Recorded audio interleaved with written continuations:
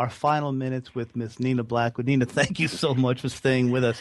What I was saying was, with Live Aid, as far as I'm concerned, that was your baby. You outshone your other DJs, and I hope they don't take offense if they ever hear this, but you really took hold of that. And did you get the feeling, too, that, well, not that you aren't always at the top of your game, but that seemed to me one of your shining moments as a VJ.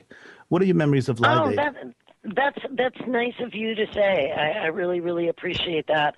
I know I took it very seriously. I know that, and I was, I remember I only left the stage where we had set up because I was so very professional about the whole thing.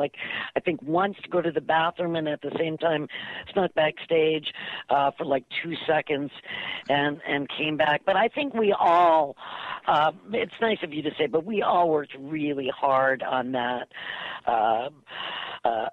day. It was just an incredible, incredible day, and I love live shows like that. I really do. I live radio, live performances. You can't beat it. The adrenaline's going, and you're just, you really do have to be on top of your game. Well, I think I remember watching that live. My goodness, how did you hang in there for 17 hours?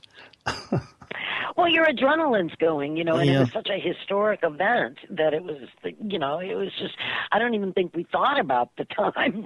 In fact, I probably, unless, somebody had said like you, I didn't, it just kind of went right by.